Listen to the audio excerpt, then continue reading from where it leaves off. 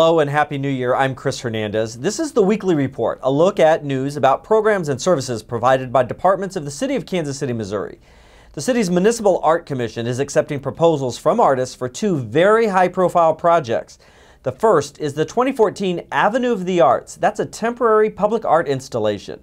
This project is open to Missouri and Kansas artists who live within 125 miles of Kansas City. The Avenue of the Arts Foundation will commission up to 8 artists to create site-specific artworks. The art will be placed on Central Avenue in downtown Kansas City from June through October of next year. Proposals are due January 10th. For more information, including the request for qualification forms, visit kcmo.org/art and click on Avenue of the Arts. For the second project, your art would be a permanent part of Kansas City's downtown streetcar project. Artists are asked to develop aesthetic elements to enhance stops along the streetcar line.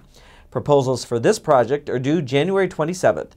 For more information, go to kcmo.org/art and click on KC Streetcar Public Art RFQ. If you have strings of holiday lights that are burned out, you can recycle them rather than tossing them in the trash. Take old or burned out lights to any of the city's 3 recycling centers through February 15th. The centers are located at 400 Northwest Berry Road, 4707 Doremus Avenue, and 9051 Hillcrest Road. As for your Christmas trees, recycle those at the city's leaf and brush drop-off centers through January 11th. Those drop-off centers are located at 1815 North Choteau Traffic Way, 10301 Raytown Road, and 1600 North Main Street. For information about these services, visit kcmo.org/trash. The city reminds landlords that they must renew or establish registration of their KCMO rental properties with the city's Neighborhoods and Housing Services Department for 2014 by January 31st. Annual registration of rental properties is required by city ordinance, and failure to do so will result in a fine. To register, please click on kcmo.org/NHS and click Rental Property Registration, or you may call 816-513-9010. Now let's check in with some of our city's departments.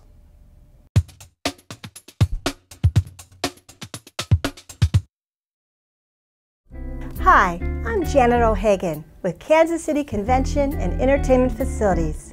Here are some events taking place at city facilities that are guaranteed to brighten the winter gloom.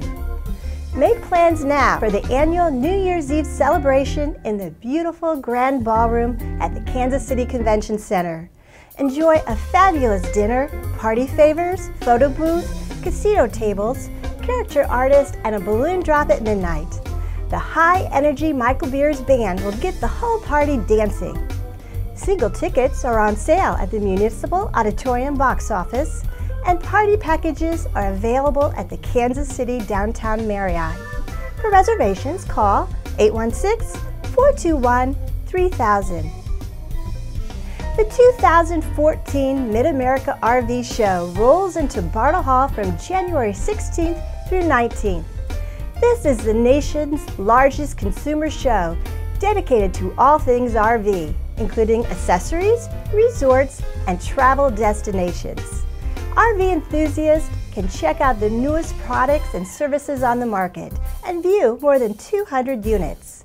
Tickets are $10, with ages 12 and under admitted free. For show hours and more information, go to the show website. Don't miss Sister Act at the Music Hall on January 21st through 26th, featuring original music by 8-time Oscar winner Alan Menken. Sister Act tells the story of Dolores Van Cartier, a wannabe diva whose life takes a surprising turn when she witnesses a crime. The cops hide her in the last place where anyone would think to look, a convent. Tickets are on sale at Ticketmaster.com and at the Municipal Auditorium box office. Take the first step toward a year of exciting outdoor adventures and attend the 60th Annual Kansas City Boat and Sports Show on January 23rd to 26th at Bartle Hall. Tickets are $10 with ages 15 and under admitted free. For show hours and more information, visit kansascitysportshow.com. To learn more about events taking place at Kansas City's Convention and Entertainment Facilities, visit kcconvention.com. and click on the events calendar or call 816-513-5000.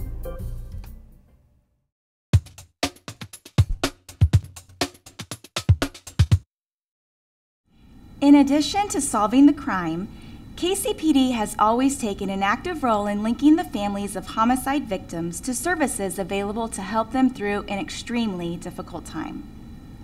At the direction of Chief Forte, this victim-centered approach has now been expanded to reach families that are impacted by any violent crime with the creation of the Victims Assistant Unit. Director Doug Wisher explains. The staff consists of sworn officers at this point, and there's 4 of them. And what they do is they're assigned currently aggravated assaults to contact victims by phone predominantly. And they basically provide assistance in 3 ways. If there's crisis intervention that's required, they'll help with that. They're trained to do that. Other than that, they're going to give the victim rights information and compensation information that is required by state statute of our police department to provide victims. If a victim of an aggravated assault, for example, has been shot, the detective in the case will try to find the suspect and work the case, try to get it to court for trial.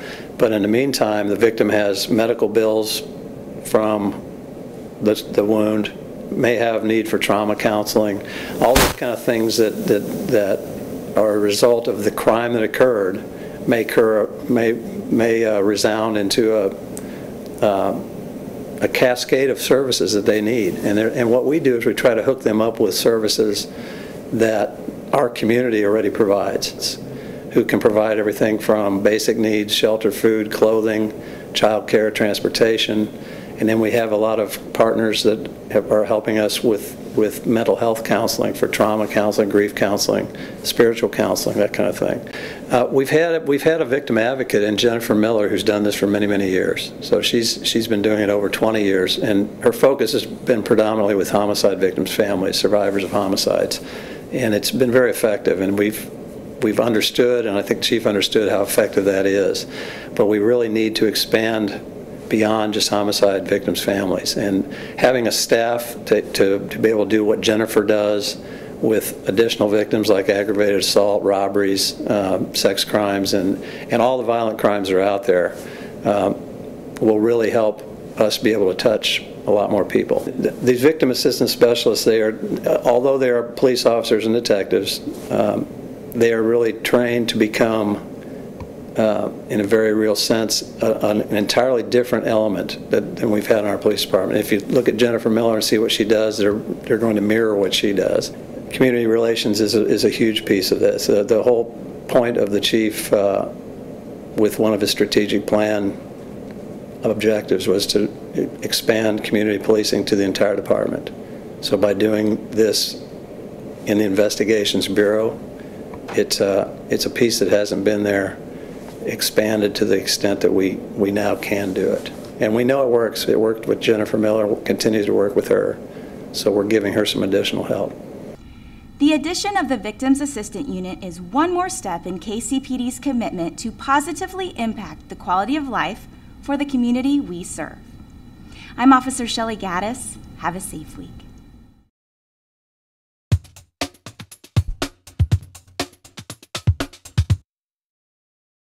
Hi, I'm Heidi Downer with the Kansas City, Missouri Parks and Recreation Department, here to tell you about some exciting news and events happening at your local city parks and facilities.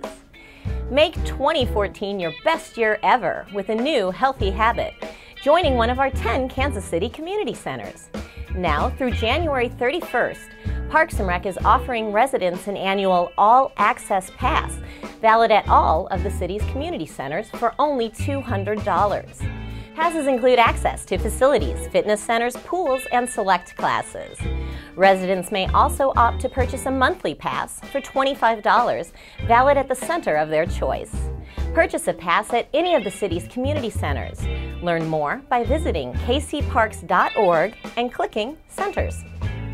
The Brush Creek Community Center is hosting a Martin Luther King Jr. Youth Basketball Tournament, January 17th through the 19th, for youth ages 8 to 15. We're looking for the best basketball teams in the Midwest to play in this competitive tournament. Teams must register by January 10th. Tournament divisions include 10 and under, 12 and under, and 15 and under. Team uniforms must be alike in color with a number on the front or back. For more information, call 816-513-0730. Phase 2 of Swope Park Soccer Village's $13.44 million expansion has begun.